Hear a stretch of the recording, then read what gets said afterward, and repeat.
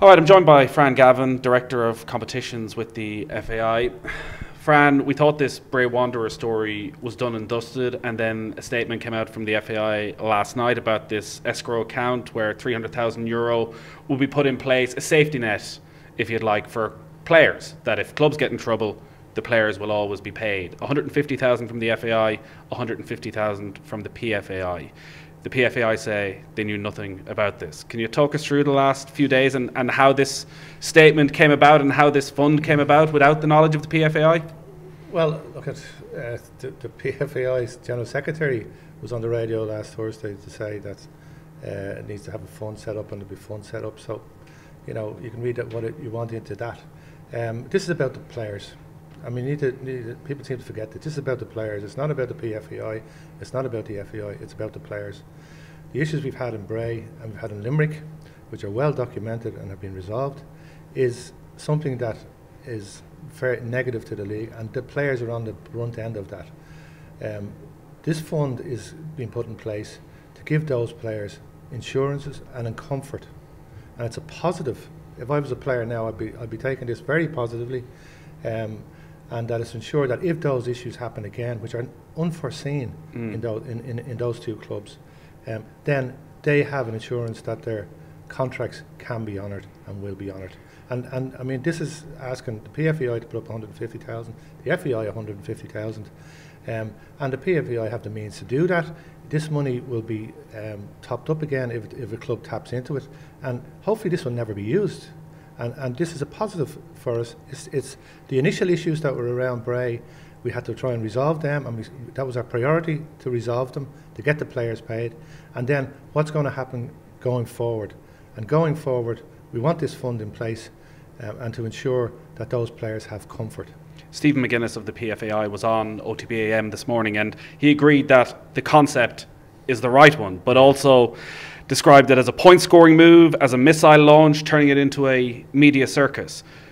Why then were there no negotiations since last Thursday when the PFAI suggested that there should be a fund put in place? Why not talk to the FAI and get everything completely ironed out in terms of whether or not they have the funds available before putting out a statement at 5 o'clock yesterday evening? Look, around any issue, whether it's this, the clubs, the recent Limerick and the recent Bray Wanderers issue, you know, discussions are ongoing with everybody.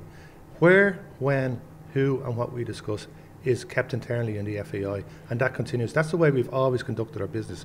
Our only priority here is to make sure that the players have security. That's why the fund is there. So, you know, people are aware of things. Discussions are ongoing, but those discussions are internal to us, and who we discuss things with and what they are about, it's not for in our case, the public domain. It's to get a solution. We're here to find a solution. Did the PFAI know that they were being asked for €150,000 for this? We're here to find a solution. People are fully aware of the situation. That's what I'm saying to you. So, but they're saying they weren't aware of the situation. That's the PFAI. That's fine. If that's their attitude, that's grand. The position. So you're saying that they did know? What I'm saying is the position here is to get comfort for the players. The PFAI gave it a cautious welcome. I see that, and that's good to hear. But I think they realise that it's the right thing to do. They have the means to support this, and that's what we intend to do. And everybody accepts that people want players to be paid, and that is the bottom line, and getting them paid is everybody's interest, the FAI and the PFAI. But also, the PFAI are the players' representative body, and they're looking at the FAI and their attitude towards the PFAI, which is releasing statements, committing the PFAI to putting €150,000, as they see it, of players' own money into an escrow account to ensure that they'll be paid back their own money at some stage. There's clearly a breakdown in communication between the FAI and the PFAI. Well, look, all I'm saying is that the sole aim here is to get players paid. That's what we're doing. You know, discussions are ongoing around several issues, and we'll continue to that. But who we discuss with, what we discuss, where and when we discuss those things is kept internally with the FAI. We're here to find solutions to the problem. We're not here to point score. You know, we do. I met Stephen and I met the General Secretary of the PFAI only a couple of weeks ago to discuss issues. A lot's gone on in the last couple of weeks.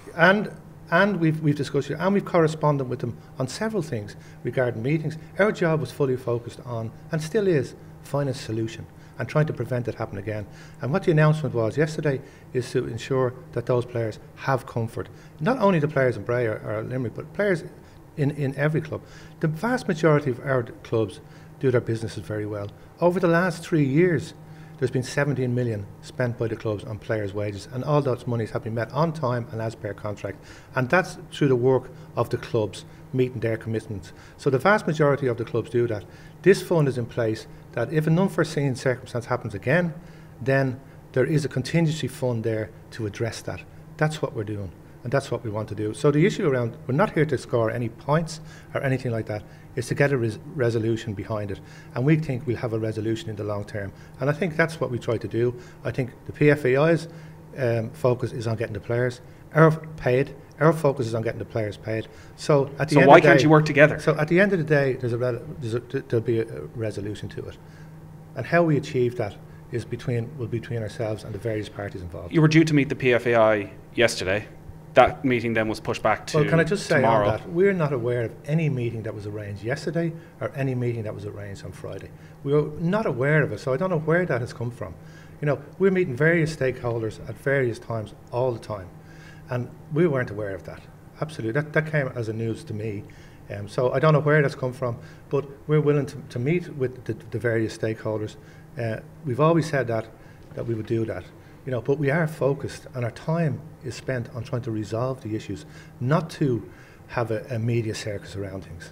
Well, if you don't want a media circus, why then do you release the statement without having spoken to all the key stakeholders in advance? So that because you say this should be if everyone thinks it's a good idea, it should be a good news story. It goes out there, everyone's in agreement, we're not going to have these issues again. There's a safety net for players. People can relax and sleep a little bit easier. Instead of releasing the statement, and we are into a media circus because the PFAI say this is the first we've heard of it. Look, who knew what, where and when? Well, that's what we're trying to figure out. Yeah, but for people to make their own statements on it. Well, all we're hearing is the PFAI side of it. Yeah, so this is your chance from the FAI side. I'm telling you here, you know, that what we're trying to achieve here is to get the players paid. That's what we're trying to do. So, and that's what we will do. With this fund, we have done it. This fund comes in place, which we certainly hope it will do. The PFAI fulfil their side of the commitment on it, then there'll be a comfort there for everybody. They have the means to do this and more, and we don't see any reason why they wouldn't. That would be positive. It'd be positive for everybody, the relations, and we can all move on and talk about the positive things that are happening around the league, which is multiple positive things happening. The other side, and if you were to raise questions about the fund and why it's needed in the first place, if we had a tighter licensing structure, surely we shouldn't need this sort of fund. Look, Nathan, in any business, unforeseen circumstances happen. But Bray wasn't unforeseen. In any business it happens, and particularly in the League of Ireland here, where you have a different structure, company set up, whether it can be an individual looking after a club, two people funding into a club, or the members owning the club, which is various different models of entities and businesses in the SSE Electricity League. You know, any industry in the world can have an unforeseen issue, and that's what we saw here. It was unforeseen. It was an issue in Bray between two investors, which nobody anticipated, and the issues are well documented in Limerick. So those things unfortunately happen in any industry. But what this has done, which is probably unique, is that the fund will do, is to say to players, when you sign your contract at that stage, there's a comfort there for you. There's an insurance blanket there for you to say if this happens, then you will be paid, and you'll be paid through these funds, which the clubs have to replenish, and there will be sanctions on those clubs who do that. So the clubs need to do their business correctly, and the vast majority of our clubs do that and have continued to do that over the years that I've been involved with the SSE Electricity League. With these issues happening then, and you feel that they were out of the blue and one-offs and not related to previous issues at Bray or at other clubs, do you still plan any sort of review of the licensing system and of the independent committee and how that entire process is taken on ahead of next season?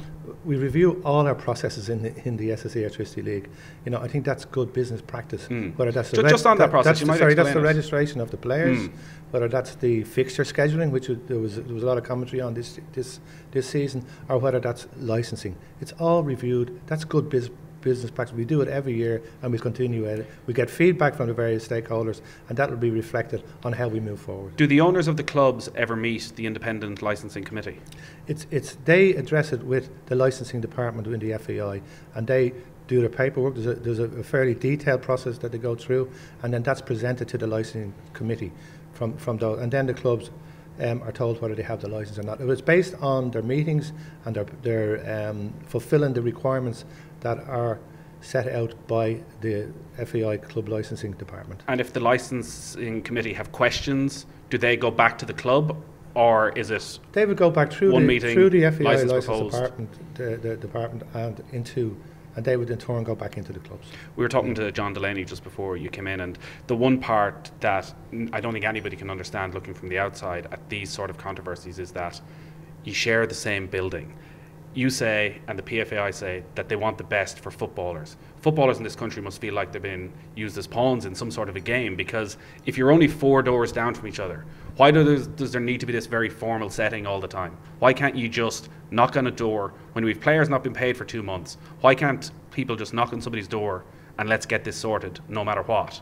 Why is there this constant back and forth of requests for meetings not being granted? I don't think the requests for meetings are not granted. The PFA are fully aware and have been reminded on several occasions the protocol around issues in the league and how they are resolved and who to contact. And the contact is into the league office, into myself as league director, and they need to follow that process. We have met the PFAI on several occasions. We've also had correspondence with them on several occasions. So, I think you need to ask the PFAI why that situation is arising. Stephen McGuinness said they felt maybe with the issues surrounding the women's team last year that there's been a change in the atmosphere in the relationship between the FAI and the PFAI. Would he be correct in that there's a different approach been taken towards the organisation? Our only approach here with all our stakeholders, whether it's the PFAI or anybody else, is what's good for football, and in the case of the League of Ireland with the players, is what's good for the players. We work with all stakeholders across all aspects of the game, and the PFAI are one of them.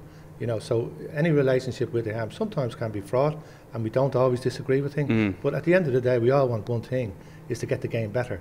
We'll keep doing that, and I'm sure they'll do it as well. It does feel as though there's some sort of a communication issue here, both internally and externally. The message within to each other, the way you speak to each other, and the message that goes out that statements like this are being released, and then there's counterclaim and counterclaim.